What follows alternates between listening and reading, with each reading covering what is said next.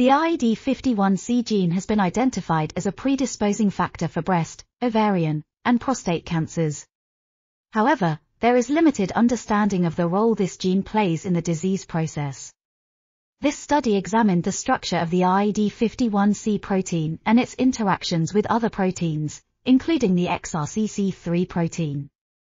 The researchers found that the RAD51C protein binds to ATP molecules and forms a stable structure when bound to these molecules. They also discovered that the RAD51C protein interacts with the XRCC3 protein, which helps to protect DNA from damage during cell division. Additionally, they found that certain mutations in the RAD51C gene can lead to increased risk of developing cancer. These findings suggest that the RAD51C protein may play a role in the development of cancer by helping to protect DNA from damage during cell division.